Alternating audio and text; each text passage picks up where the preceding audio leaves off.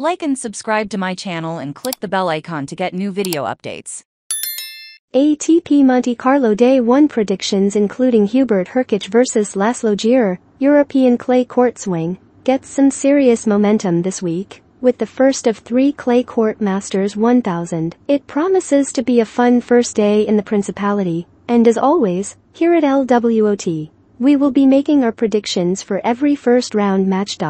But who will secure a place in the round of 32 at the ATP Monte Carlo Masters? Somewhat surprising given their relatively close age. This is Borna Koric's first meeting with Nicholas Jarry in the professional game, with Jarry looking to return after a surprise defeat in return to winning ways after round 1 in Marrakesh, but after wowing the crowds by winning the title in Santiago in his native Chile last month, he won't worry too much. If he falls behind Koric here, loss more worrying. The Croatian had a good week in Dubai and reached the quarterfinals, but that was followed by back-to-back defeats at Indian Wells and Miami, which have been happy hunting grounds for him in the past. Prediction: Jarry in 3. This match should make for a fun clash of styles. Marc Andrea Huesler does not shy away from intervening and dictating. For the Swiss, it's always live with the sword, die with the sword, but that has worked well enough for him over the last 12 months, and he is currently in the top 50. Munar is naturally more cautious, focusing on relies on solid ground strokes